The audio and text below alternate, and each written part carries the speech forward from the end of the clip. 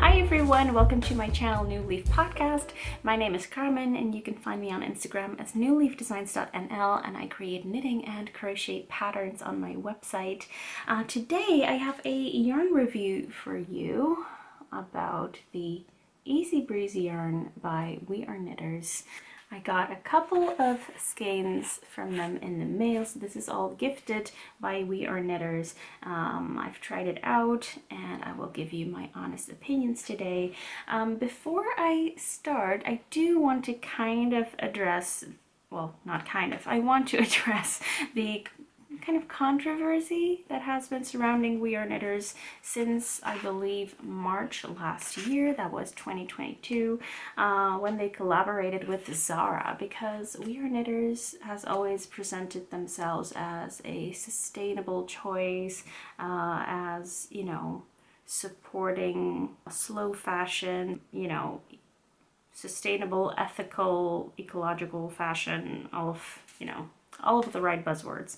And you know, I've worked with We Are Knitters yarn in the past. They have this really thick yarn called The Wool, I think, and that was one of my first knitting projects, and it was really fun. It was like 10 years ago. But it kind of came as a shock to, I think, many of their followers, including myself, that they would collaborate with Zara, because of course Zara is one of the top fast fashion companies that are not really ethical and not really sustainable. So it was kind of, what ya doing? And I think they kind of realized that it was a mistake to collaborate with Zara. But you know, they reached out to me, and I'm always interested to try out new yarns, you know, especially if they come from ethical sourced, ethical sources. But I did want to ask them about, you know, what happened there, and do we see that happening in the future? So I sent them a reply, and because I was just wondering about We Are Knitters' previous collaboration with Zara, and the statement that they kind of made about it was that you know, they hoped to reach a potential audience that has not been crocheting or knitting clothes themselves, and so they might convert some fast fashion shoppers into slow fashion shoppers, which, you know, I get, and it has some kind of merit, because of course Zara has a huge audience, and I do think that there was some success in that, getting fast fashion shoppers to, you know, try. I don't remember if there were only crochet kits or also knitting kits. There were some kits for, I think, a phone case or something, way overpriced, by the way, but anyway.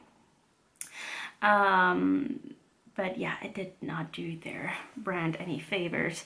I mean, for We Are Knitters. And I asked them if We Are Knitters plan to work with any more kind of big fast fashion brands in the future. So yeah, I had my stomach in a twist for about a week after I sent that email. And they replied to me, and I'm going to kind of paraphrase what they said, because I'm not sure if it's 100% legal if I quote anything. Yeah, but they say, you know, they realize their mistakes and they really want to put it behind them and work with brands or creators that are more in line with their own brand values, which are slow fashion, eco-friendly, and 100% natural products. And they are focusing on collaborating with brands with a good impact. So, and I realize that, you know, basically they can say that and then not do it, but I do believe them. But of course, everyone is free to make their own, make up their minds about this. But I do, you know, it's been over a year since the Zara collaboration, and their previous collaborations has all been with creators or small brands, and yeah, they seem to be on the right path. So anyway, I wanted to explain a little bit about that, because it's not like I'm throwing my values out of the window and just accepting any yarn I can get for free. That would be horrible. But I was thinking, how can I incorporate this into the year of using what I have? Because yeah, this was not planned. But I do really want to make a summer top, and I have some bamboo yarn, but not in this color, and I think this is a beautiful color. So I was excited to try this out. And the pattern that I've chosen is the Picnic Folks Top by Wan Chen Pua. It's a free pattern, and she's a relatively new designer, and her designs look amazing. On Instagram, she is nitty-gritty_SG for Singapore. And her designs just look super fun, and they are very size inclusive, so that's always a plus too. And I included this pattern in the pattern roundup from one of my last videos, which is called 12 free sweater knitting patterns, something like that. I have swatched this yarn. I've knitted, but I've also crocheted, just because, you know, I'm going to be knitting with it, but a lot of people would crochet, I think, with this yarn, because let's actually talk about the yarn.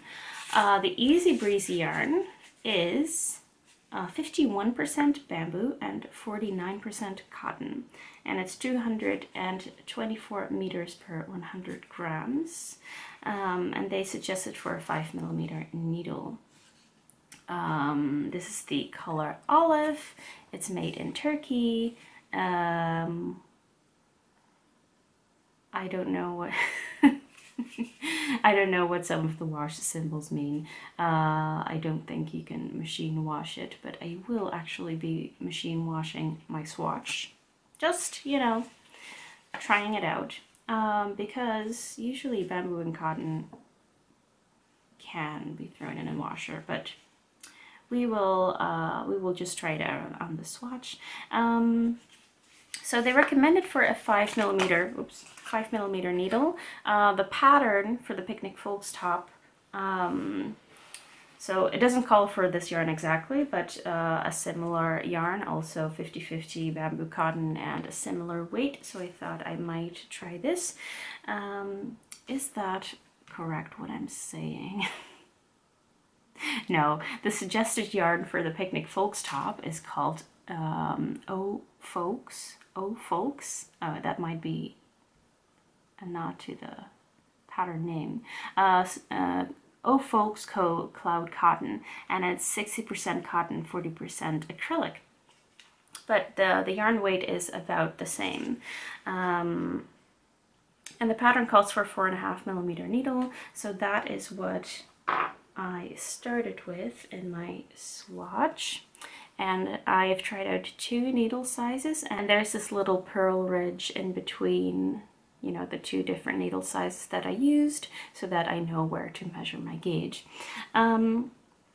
So this part is 4.5mm needle, and the top part is 4mm needle, and I've knitted in the round because the top is going to be knit in the round as well. I've cast on with Judy's Magic Cast On, so that the edge doesn't curl over. I really like this trick for swatching in the round, because you can see in the cast off that it is curling over, and it just gives you less space to measure. I did not block this swatch, which usually I would, but I didn't feel like it, so I'm sorry. But also, I feel like, you know, I measured it. This is 21 stitches to 10 centimeters, and I think this is 23 stitches to 10 centimeters. The gauge in the pattern says 19, so that's even looser than this. And so I think if I were to block it, I could stretch it to be a little bit bigger if necessary. And I learned quite a bit during this process, because knitting with bamboo or a bamboo blend is quite new to me. And while I personally prefer the tighter fabric, so with a 4mm needle, I am going to go for the 4.5mm needle, not just because it is closer to the pattern gauge, but also I was watching some videos about, you know, just knitters knitting summer tops, and what they like about the tops that they finished and what they don't like. And you know, this is a kind of DK weight, I would say. And they like it better on larger needles because then it's lighter.